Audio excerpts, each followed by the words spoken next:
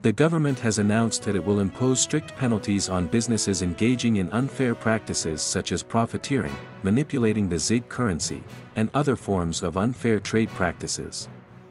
This declaration comes amid reports of some shops and manufacturers using the unofficial exchange rate in their operations, with others deliberately resisting the use of the ZiG in preference for the US dollar.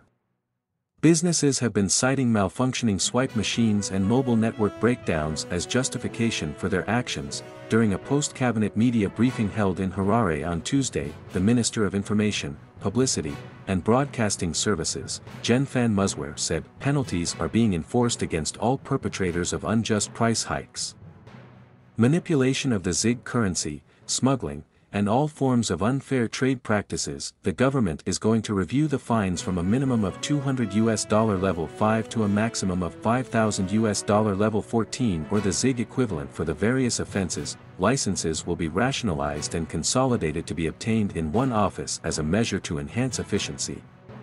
Musware also said the Reserve Bank of Zimbabwe, RBZ, will take measures to promote the uptake of plastic money.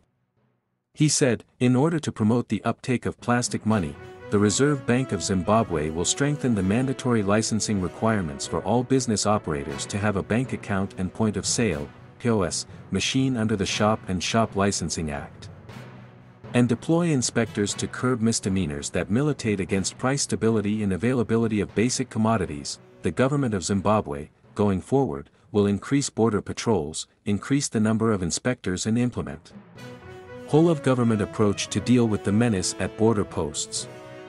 A spokesperson for the Ministry of Finance, Economic Development and Investment Promotion told Bloomberg that the minister, Thulim Kyob, may make an announcement next week.